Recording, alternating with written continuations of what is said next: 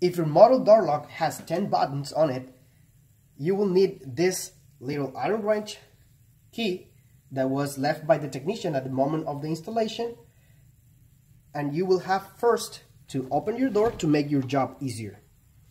Locate these 2 screws on the side of the lock, and using the tool, remove them. Make sure that you grab the screws, as they are too tiny, you may be losing them. Remove the cap and you will find the battery container on top of the lock. Slide it up, and right in the back you will find 4 AA batteries. Always use lithium batteries. After you replace the batteries, try to match the battery container and also the arrows pointing to the door. Let it fall.